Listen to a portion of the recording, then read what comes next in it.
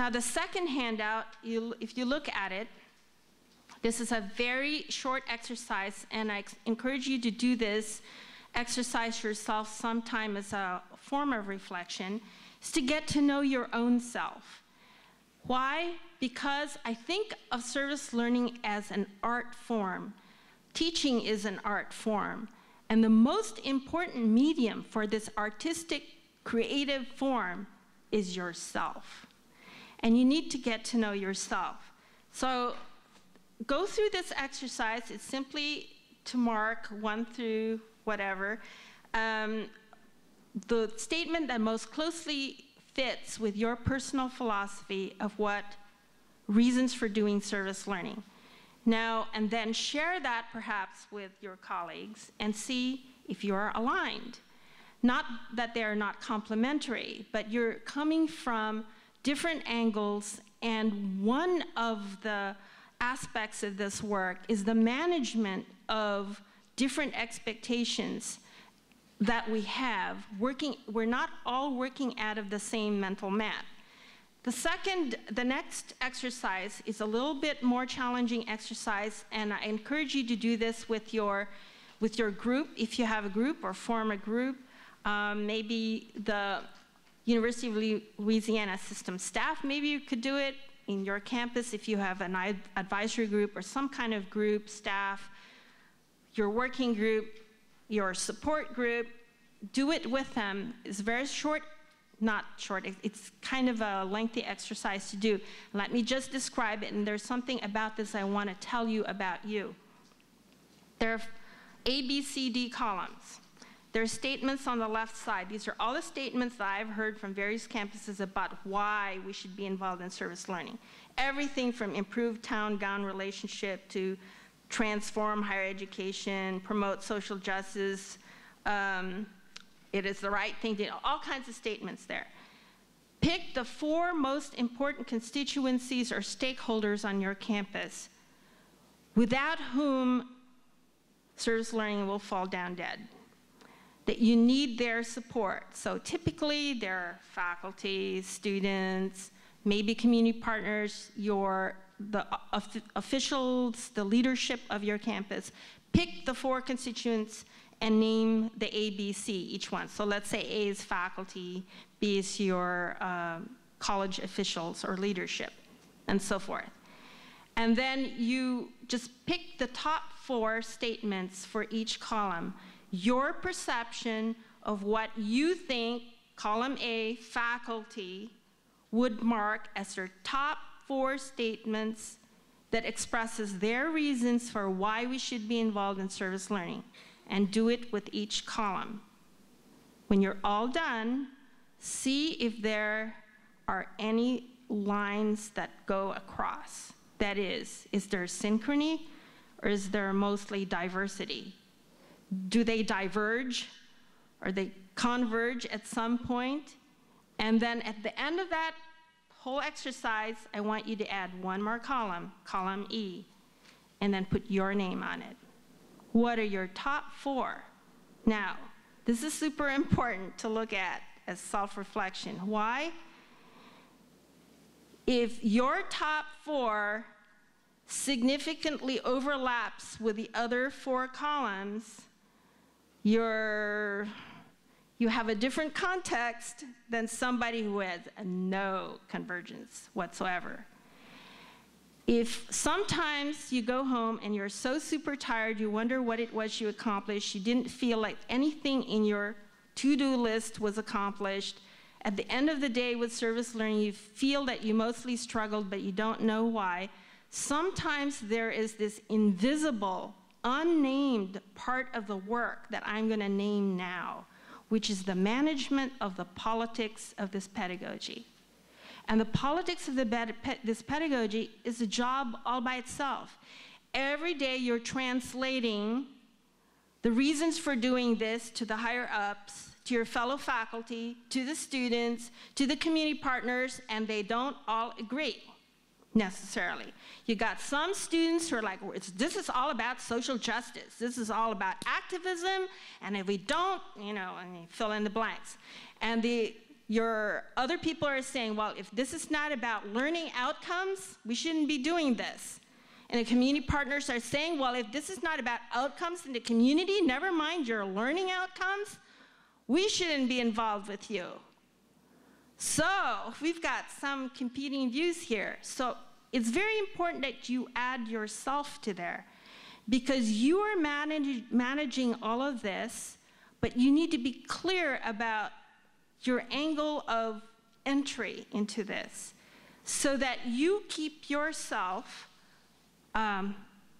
whole and with integrity. Because the management is not fooling other people. The management is being transparent in who you are and engaging in one of the most important civic obligations that we have, which is managing our differences with integrity, honesty, and authenticity. And this is something we ought to be modeling in service learning. It's one of the hardest things to do. So the last thing for the practical part that I want to share with you in these handouts is the service learning matrix exercise. Now, I've gotten in trouble with this, and I hope you can help me, somebody later on, if it comes to you what the solution is. But this came from Robert Sigmund, who talked about the small s, small l, big S, big L.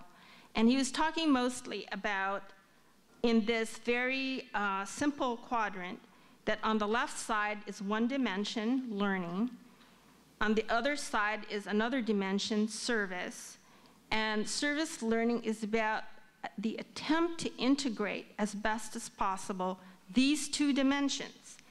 Now, on the lower left-hand side is small s, small l, and Bob Sigmund would say, these are the episodic, brief encounters by design, not by outcome, by design, small s, service, small l, learning.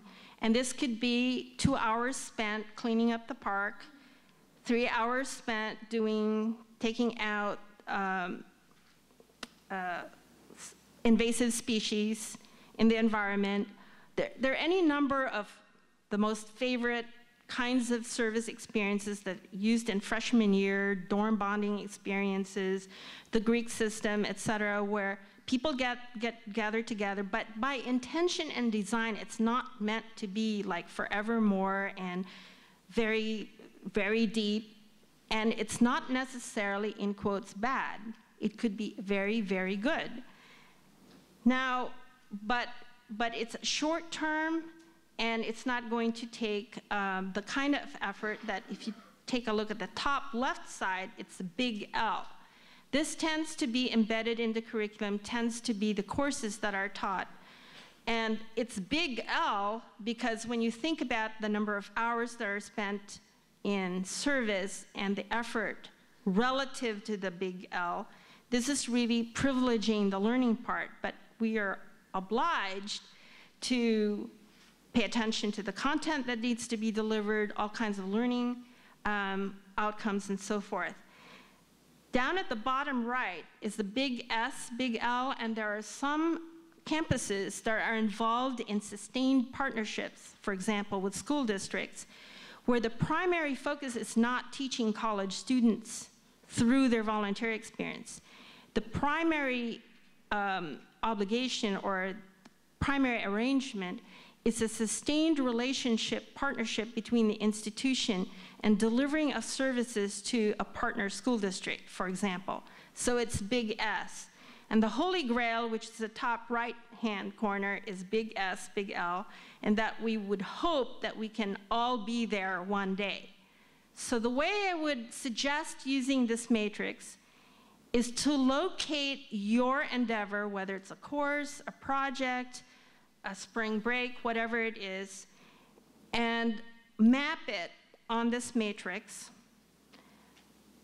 realizing that, aware that it doesn't mean that just because it's in the lower left-hand quadrant, it's bad, but that's the sources that you have, the design that you have to work with, and that the way you strengthen the quality or deepen the quality of it, no matter where it's located in the matrix, is the strength of the quality of the community partners. So for example, you may be doing that episodic clean up the park every year, but it's with the same community partner, same arrangements, and by the second, the third, and fourth year, you've got it down with handouts, a little bit pre and post reflection. There are all kinds of things to strengthen it. And then another way to look at this matrix as a tool is to map out your entire campus. Inventory everything that's happening in your campus that you could identify as service learning. Map it out and color code it, maybe with little round stickies, on this matrix, and then think in terms of a strategic plan. How will you help deepen the programs, endeavors, the things that are happening mapped out on this matrix, such that you can tell over a period of time that each of these endeavors that are mapped on the matrix has deepened because you can see that in the quality of the community partnerships. And there's a guideline for community partnerships is the last handout. It's a very simple guideline. It's hard to do. And that is, if rigor is a concern in the academy, I asked, what does rigor look like from the perspective of community partnerships? So one is to develop personal relationships. The other is to develop sustainable relationships. 3 is integrate the community voice or perspective into the design of the course or the project, and then be accountable to each other. There's not enough time to go through all this, but I'll just leave you with one thing that we learned from being involved in a research project that took us to 8 institutions, 14 focus groups with 99 experienced community partners. And we asked them simple questions like, what do you like already? What could be better? And so forth. And there were some things that they said that stood out for me, that one of those things I should share, 2 of those things I should share with you. One of them was, well, if I could see the syllabus, we never get to see the syllabus. We'd like to know what the students are reading. I mean, maybe we could be helpful.